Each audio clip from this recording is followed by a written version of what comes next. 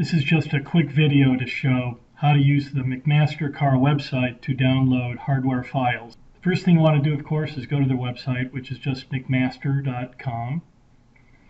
And since we're going for screws, we're going to be going to the fasteners link. So this is their home page, and apparently fasteners are something a lot of people go to their website for, so that's the first thing in the corner. So we'll just click on that. And of course we have an unwieldy number of different fasteners that we can choose from, so we need to know ahead of time what kind of fasteners we want. So let's just say, for the sake of argument, that we want a flathead screw and that we want to have a screw with metric threads, and it will be, let's say, an M4 and 10 millimeters long. So we'll search through the pictures here and we can select flathead screws, or if we go to the left, I think we might be able to find that over here as well. So we have socket, rounded, and so on. And over here we have flat, so this should take us to the same link.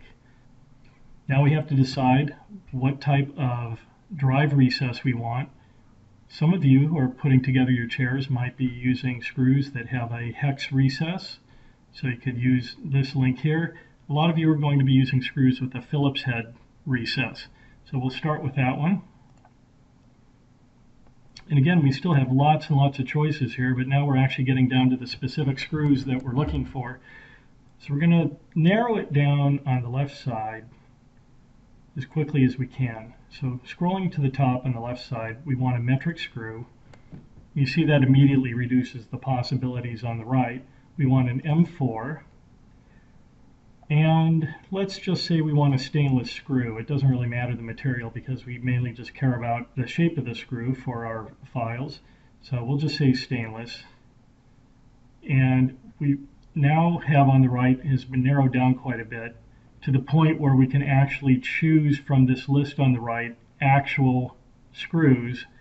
And you see here the hyperlinks lead you to a specific screw with a McMaster-Carr part number. That's still a lot to choose from. One thing I haven't selected yet is the length. I said 10 millimeters earlier, so I'll just, on the left side, select a 10 millimeter screw. We've already got the standard head. I guess there's two types of heads, a flat head and an oval head that looks like a flat head. But I think at this point it's been narrowed down. Well, here we have some oval head screws, so let's make sure that it knows we want only a flat head screw. So now we're really narrowed down. We have this metric 1818 stainless steel Phillips flathead screw. And it's only giving me two choices. Here we have a slightly different type of stainless steel. There's only one choice. And here we have JIS stainless steel. There's only one choice also. At this point, it doesn't matter too much which one we choose because, again, we care more about the shape of the screw than the actual material or the color. But I'm going to go with this top one here. It's an M4 by 0.7 millimeter thread. It's 10 millimeters long, and if we go over to here, we see the hyperlink for that actual screw, so we'll click on that. And we have here in the little corner, it says product detail, and it says CAD.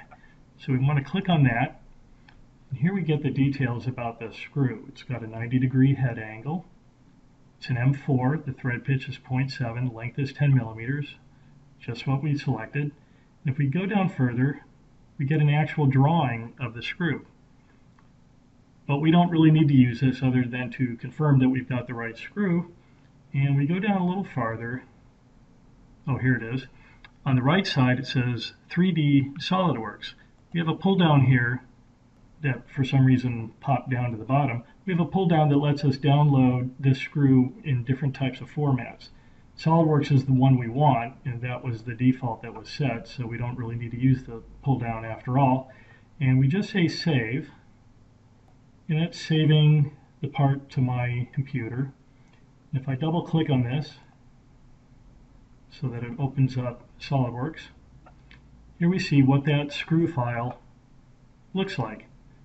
So it's got a nice accurate looking Phillips recess. It's a flathead, 10 millimeters long. I'll just mention that with flatheads, the length is measured from the end of the screw to the top of the flathead, whereas for panhead screws, it's measured underneath the head to the end of the thread. So if we look on the left side here, we see this was built up in a regular feature tree with a lot of different features. And this is a bunch of work that you've avoided having to do yourself. Scrolling to the top, we see that's got a somewhat cryptic description, so what you might want to do is resave this under a new name like screw M4 by 10 millimeter and so on, just so that you remember when you're looking through your files what that actually means. Let's just go back to the McMaster website for one moment. Let's just say we wanted a pan head screw instead. Actually, I guess it's probably better for me to go all the way back to the fasteners page. And if we want a pan head screw, it's under the category of rounded head screws. So we'll click on that. And here we have the different styles of round heads. So most of the time a rounded head screw is going to look like this one here. This is often called a pan head. I'll just click on that as an example. And here we see that it has in the description pan head. So if you have a screw that looks like this, look for the pan head screws. Also, if you're having trouble finding what you want, just go ahead and type it up here in the search.